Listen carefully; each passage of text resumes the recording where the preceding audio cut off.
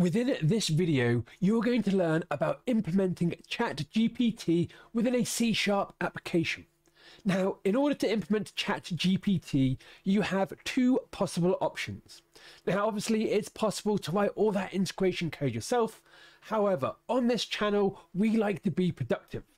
So instead of reinventing the wheel, we're going to review the most popular Nuget extensions within the marketplace today and determine which is the best one for ChatGPT. So within the next 10 minutes, you're going to learn how to set up an OpenAI account and enable billing, and more importantly, which of the three packages that we're going to review should you use in your project. Now, this is going to be a banger, so stick around.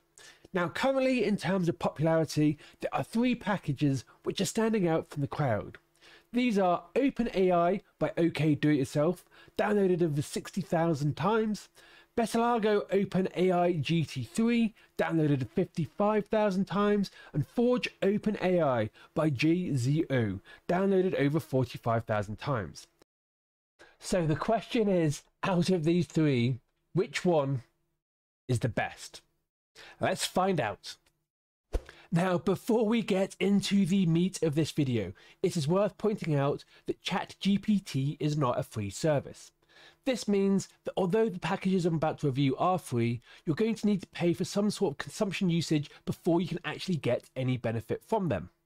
Now, in order to get going with a paid service, basically we need to head over to platform.open.ai.com. Now from here, we can basically create a new account and then we can go to the account settings. Now, when we're in the account settings, you're going to have to set your account as a billing account. So you can do that from this billing tab here. Now from here, you can see that I can add in a payment method. I'm not going to show you how to do that because it's got my credit card details in, but basically you need to set one up. Now, a really important thing whenever you're using a paid for service like this is to make sure that you set up some sort of usage limit. Without doing this, if, say, a hacker got access to your API key, you could be rinsed for thousands and thousands of dollars. So click on that, and this will take you to a new screen.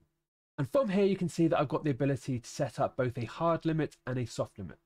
So the hard limit is going to basically cut off the service when my usage threshold has been capped that month. And then the soft limit is going to happen when I also hit the threshold. However, a notification is going to be sent this time.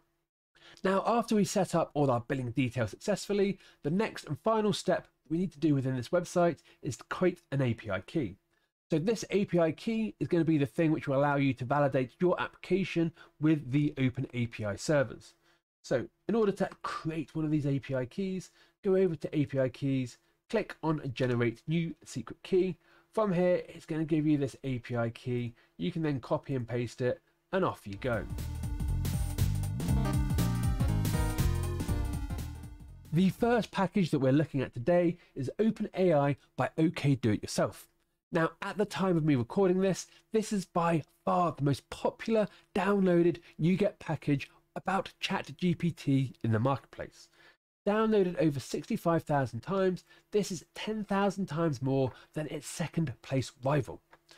Now, the OpenAI package includes code to integrate with the conversations, completions, embeddings, moderations, files, and the image API, also known as DAL-E within OpenAI.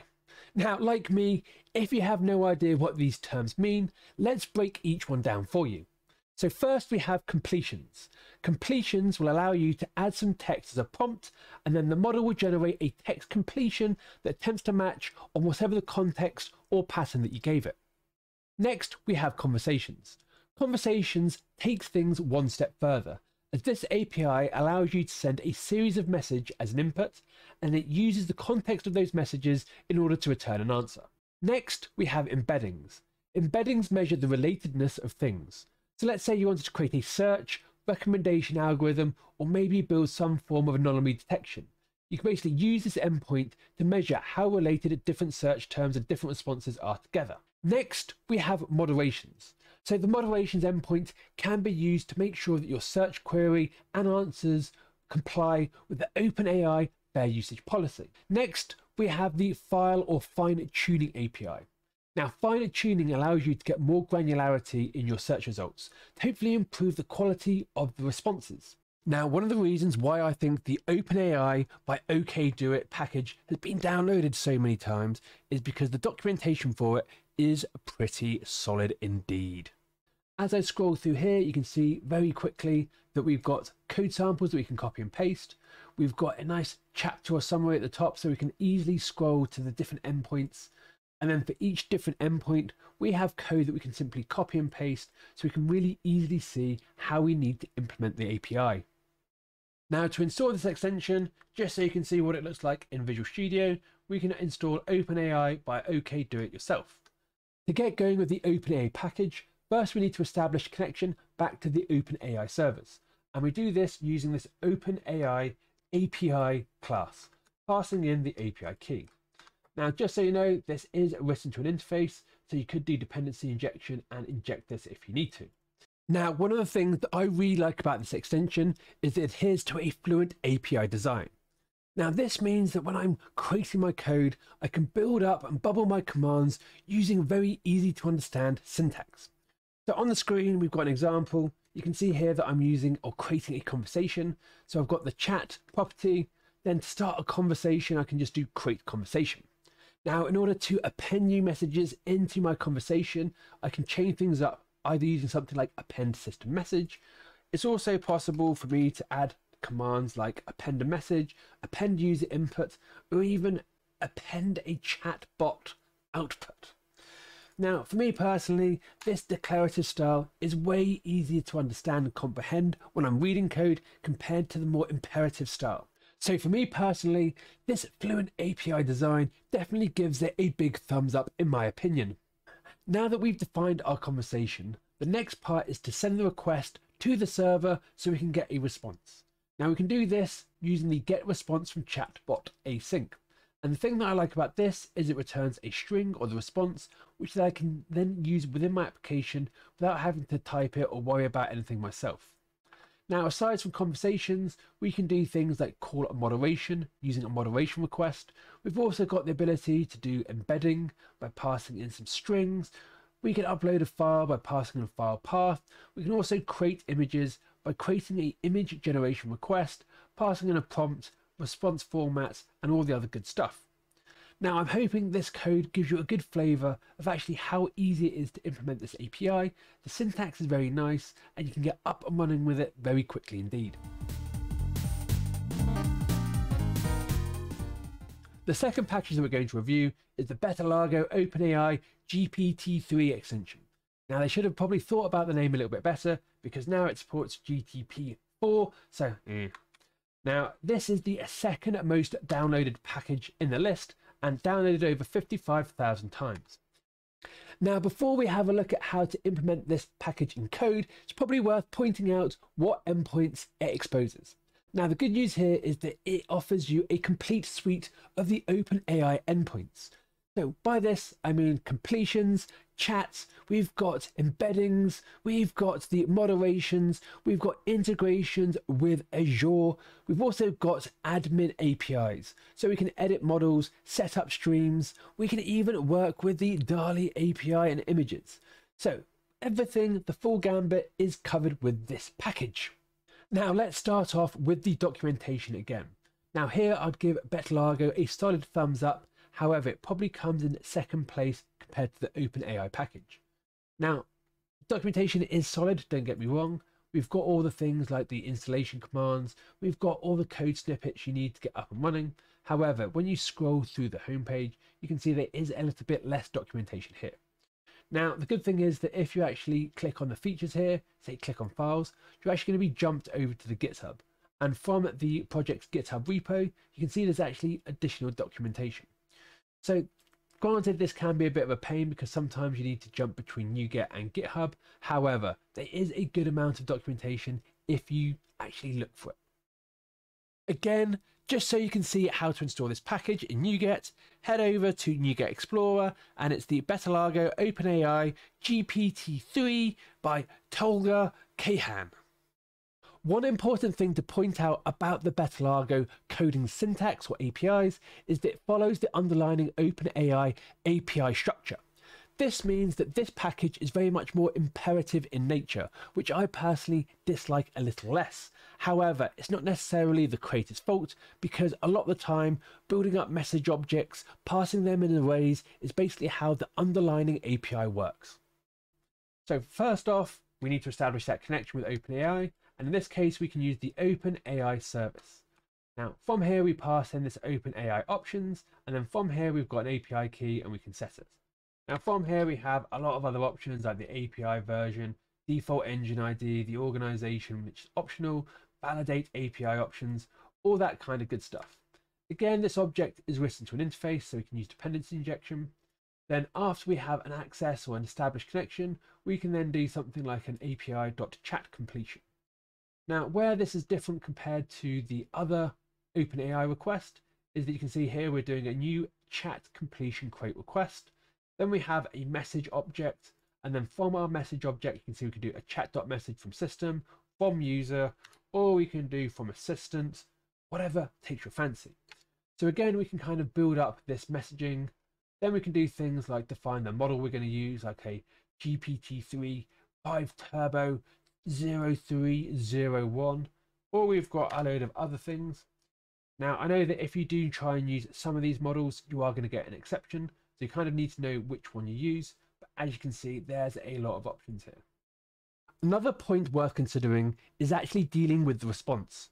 Now switch back to the OpenAI code example, and from here you can see that we got things like get completion, where we get returned an underlining string. We can get the get response from chatbox, where we get a string that we can work with, and then in some instances like this moderation, we get some objects and models that we need to work with. Now let us compare that code with the Beta-Largo version. So you can see we've got our await, and then we do our create completion. This is going to turn us a response model. Now, in our response model, we have a successful property, and then this allows us to do a case when something goes right, and then do an else if something goes wrong. Now, in the previous example, we just had a string. However, to get the same data from this version, we need to do a choices, first or default, check for null, message.content. I think we can all agree that this is way more of a faff and more code compared to just getting that underlining string. Now in these instances, I prefer just to do a try catch around the whole fetch request. However, using the Beta-Largo version, as you've seen, I'll probably have to do a try catch around the request. I also then have to do an if else to trap the response. So all in all, I have to write more code using this style of API. And I'm not going to go over all the remaining API endpoints for this plugin because they're all very similar. However, you get the feel that it's very imperative compared to the OpenAI declarative syntax. Now, all in all, I think this is a solid plugin. I don't want to knock it because the documentation is pretty good. The API works very well. So all in all, it is a good plugin. The final package that we're looking at today is called Forge OpenAI, created by JZO, not Jay-Z. Now, this is the third most popular downloaded package with over 45,000 downloads.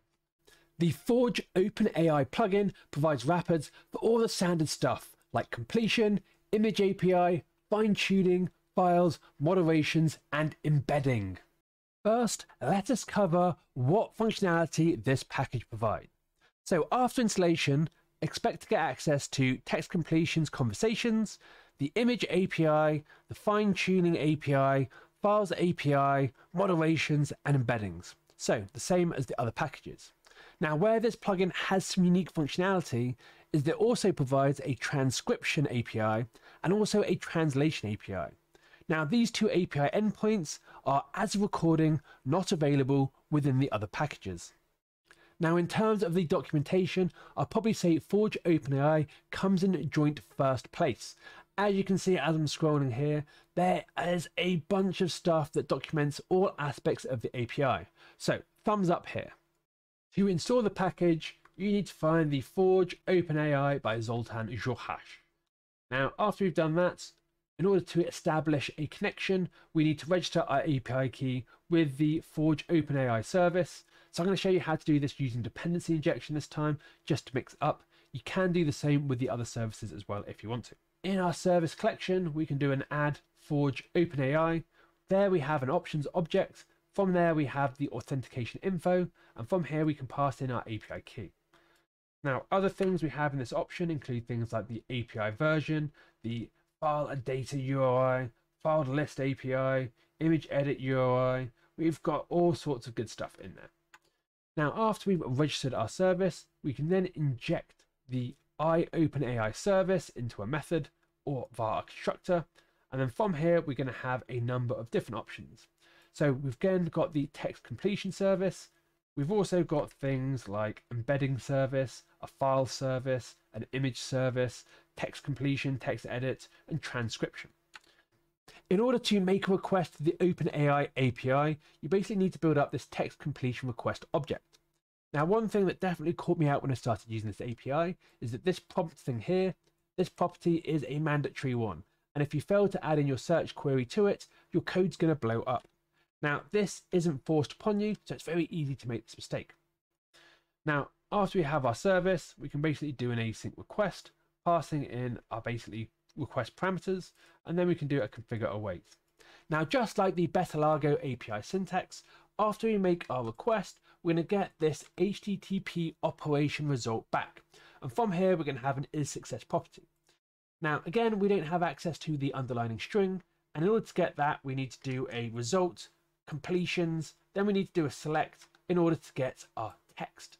So again, this is a lot more convoluted than our first example.